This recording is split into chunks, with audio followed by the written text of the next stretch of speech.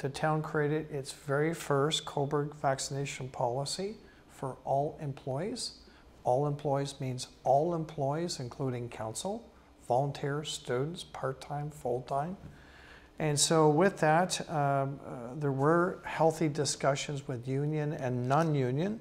So part of that policy is that we're asking for disclosure to the Human Resource Department by October 22nd to start the process.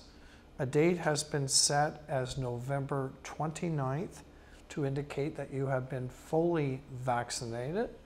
That will be privileged and confidential information between the individual and the human resource manager.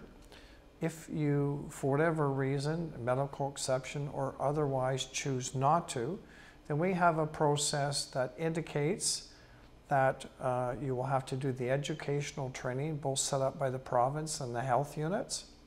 You have to sign off and verify that you've at least had that training. And then you will have to do rapid testing. I believe it will be on a Monday and Thursday, and show proof to your employer that that standard has been met.